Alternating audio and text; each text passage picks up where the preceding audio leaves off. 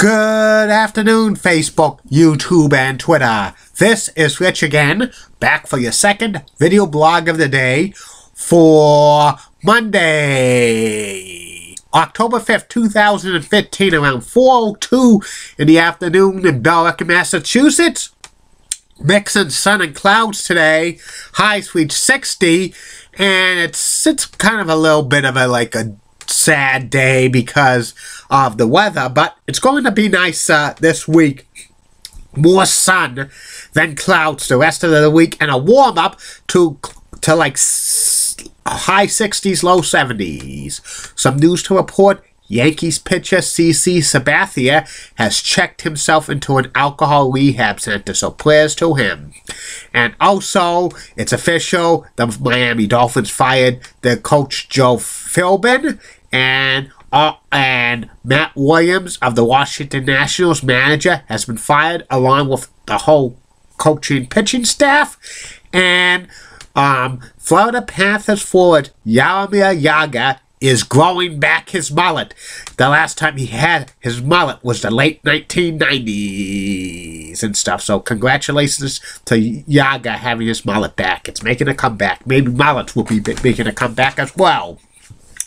That's about it on the news.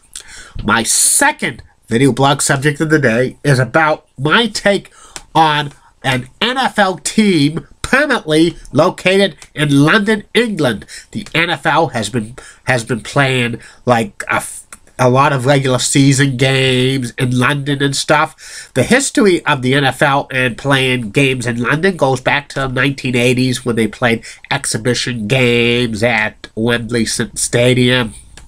Those exhibition games got very successful in the 1990s and 2000s. There was a World League of American Football team in London, England, and then a World League, and eventually NFL Europe. They had a football team in London, and all of it was pretty successful. Since 2007, the NFL has been staging at least one regular season game in London, England, and it's been very successful at Wembley Stadium. There's supposed to be a new stadium opening up in 2018, which will host more NFL games, maybe 4 or 5 a year. The Jacksonville Jaguars are going to be playing one game a year in London, giving up a home date until I think the year 2017 and stuff.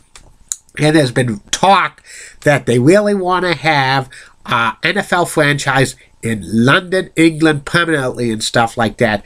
But there's a lot of obstacles that have to be involved in that. First of all, it's the travel and stuff, because teams will have to go overseas and stuff, and usually the teams that go overseas to play in London get a bye the next week, so they would have to do the schedule. That would be a schedule complicated. Second thing is many of the players that might not want to take up residencies in London, England for a few months of a year and stuff like that, because it would be logistics and stuff like that.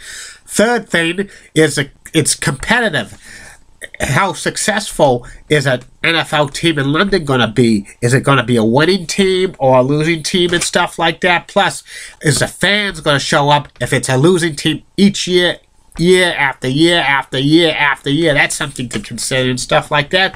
Plus, another logical thing is they'll have to, readjust the schedule for times, because it's a 5-hour difference from London, England to New York and stuff. So they might have to be playing a lot of night games there and stuff like that. And also, another reason why an NFL team in London might be iffy at best is they'll be the only ones playing in Europe.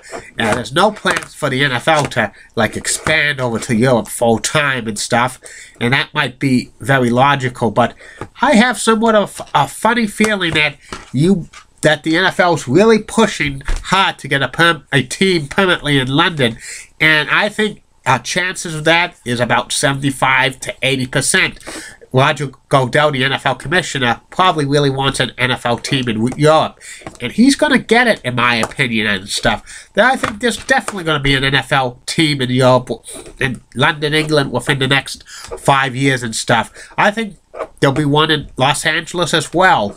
They would have to, like, redo the divisions and stuff, but it's going to happen, my humble opinion. There'll be an NFL team in London, England.